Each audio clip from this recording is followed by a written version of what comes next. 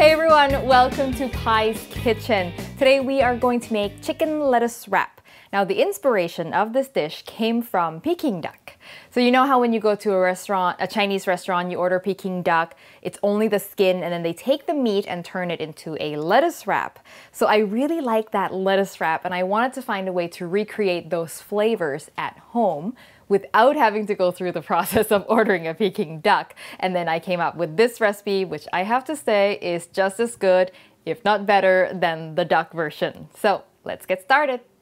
So this dish is actually really easy. It's just a simple stir fry, but the sauce is what's key. So I've got here some oyster sauce, and to this I'm gonna add some soy sauce. Now this is actually not the Thai soy sauce that you see me use on Hot Thai Kitchen. This is the Filipino soy sauce that I use for my chicken adobo. And again, what I want is that darker, richer flavor. You can of course use Chinese soy sauce, and just Thai soy sauce is a little bit light for what I'm going for. Hoisin paste. Now, I say hoisin paste because that's sort of what it says on the jar, and it's a little thicker than hoisin sauce. If you have hoisin sauce, you can use hoisin sauce, just use maybe a little bit more than what I'm using. And if you don't know what hoisin sauce is, I like to describe it as a sweet Chinese barbecue sauce, basically. So it's got a really nice, rich, sweet flavor, and we won't need to add any more sugar. Next is my Thai side coming through. I am adding a little bit of tamarind because I feel that the acidity really brightens up everything. And sesame oil.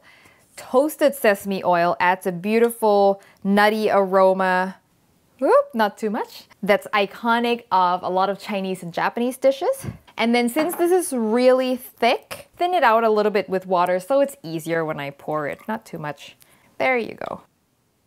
And a touch of white pepper, just to give it a subtle heat. You don't have to make this spicy, but I am going to make it spicy because I like it like that by adding just a touch of chili flakes. And this is just chili flakes that I have at home, roasted chili flakes made by Thai dried chilies. There you go, that's about good. I just want just a little bit. And you can use whatever spicy. You can even add chopped jalapeno in the mix. So anything that's relatively neutral in flavor and has spiciness. All right, that's the sauce. And then the next thing we're gonna do is we're gonna cook everything in the wok. So I've got a wok here, and I'm gonna add just a little bit of vegetable oil. I'm going to start by sauteing our aromatics, and that is some onion, some chopped garlic, and some finely minced ginger. And I'm going to just cook this until the onions are translucent, just to get all those flavors infused into the oil, soften the onion a little bit. Now I'm going to add the key flavor of this dish, and that is 5-spice powder. Now 5-spice powder you can buy from the store, or I have a recipe for it too if you want to grind your own fresh. Ooh, give it a few seconds to toast to bloom all those spices. Oh, smells so good. And now in goes the chicken. So I'm using ground chicken. You can do ground turkey. Got duck, even better. Now your biggest job is to try to get the lumps out of this ground chicken. Sometimes I find adding a little water helps loosen it a bit. There you go, because chicken is so lean. If you're using like ground pork or something a little fattier, or even ground chicken that's not as lean as this one, it'll be easier to spread it apart. Okay, so once you no longer have big clumps, I want to add the sauce when the chicken is still sort of undercooked to allow the chicken to really absorb the sauce. Ooh, looks good. Okay. Nice, beautiful color. Okay, and now I'm gonna add my vegetables. So I've got 2 types of vegetables that I'm using, and I want crunchy. That's what these veggies are for. Some carrots, diced, and also for some color. And some water chestnuts, which is pretty classic when it comes to lettuce wrap. I just used canned water chestnuts because I couldn't find fresh. If you can find fresh, go for it. If you don't like water chestnuts, I find that for this you don't really taste them. It's all about texture. But if you don't want to use water chestnuts, you can do jicama.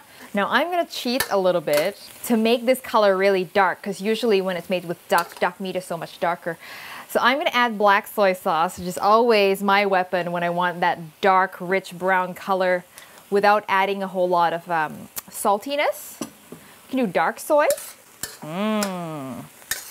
All right, I like the color of that. Now what I want to do is let this cook. I'm going to crank the heat so it's high, and I want to drive out the liquid that's pooling at the bottom. So I really want to crank the heat and dry all of that off. That's looking good. You don't need, like, just a few seconds. You don't need to make it super dry, but just so you know it's not pooling.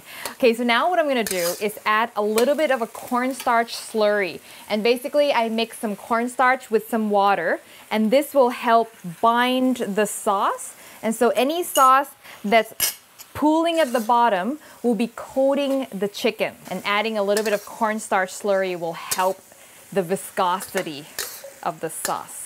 Now that's looking good. You see how now the sauce is thick and you don't have any pooling? Perfect.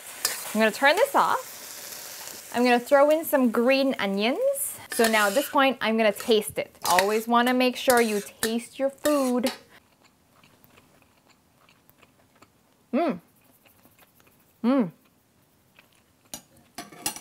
Yep, I'm happy with that. Lettuce choices.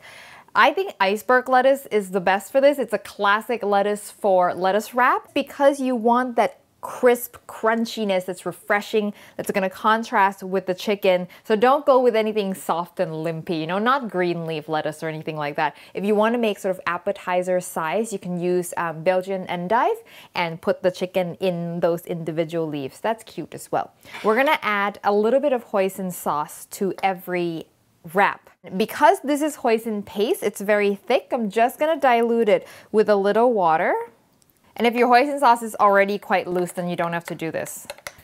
I'm gonna use this piece. I find the softer leaves are a little easier because it's easier for you to fold it over. So I'm just gonna put a little bit of the hoisin sauce on the leaf. And this will give moisture and a little extra flavor. And our filling. Ooh, it's still warm. Some toasted white sesame seeds. I'm gonna just shake on a little bit. Oh, so cute. And I think I can do this in one bite.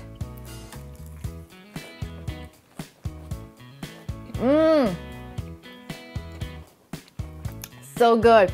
I love the contrast between the warm filling and the cold, crisp lettuce. So flavorful. You can really taste the 5-spice and the sesame oil and the hoisin sauce. And the crunchiness from the water chestnuts and the carrots just add a lot of textural contrast. It's just a really fun thing to do. And if you have guests over, this is actually an easy thing for you as a host. Just put out a bunch of stuff and then, you know, guests just kind of take care of it on their own. So I hope you give this a try. Such a fun thing to do, and you can make a whole bunch of this. And this will last you a long time because iceberg lettuce, another thing that's good about it is that it lasts in your fridge for quite some time, so you can have it for tomorrow, for, you know, the next 3 days if you wanted to. So the recipe will be on hotthaikitchen.com. When you make it, don't forget to send me a photo on Facebook, Twitter, or Instagram. And subscribe to the show if you haven't done so you never miss an episode. And I will see you next time for your next delicious adventure.